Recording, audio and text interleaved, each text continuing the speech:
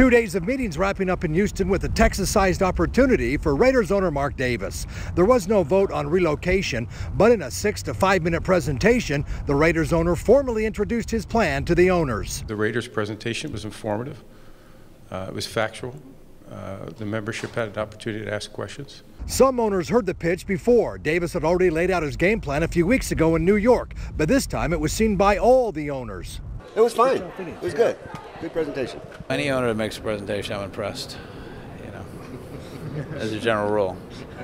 I mean, they are an owner of the team, so you have to listen to what they have to say.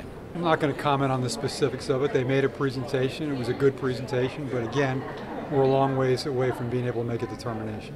NFL Commissioner Roger Goodell isn't cozy to the idea of moving the Bay Area franchise. Apparently, he didn't hear the part where Davis said he's punted on Oakland already. Yeah, I think Mark has been clear, and I think we feel the same way, which is we would love to have the Raiders stay in Oakland. We think that that's a positive thing. Okay, I'm going to say this for the last time, all right? When I met with Governor Sandoval for the very first time, he looked me in the eye and he said, "Are you using us for leverage to get a better deal somewhere else?" I told him I've never done that with the city.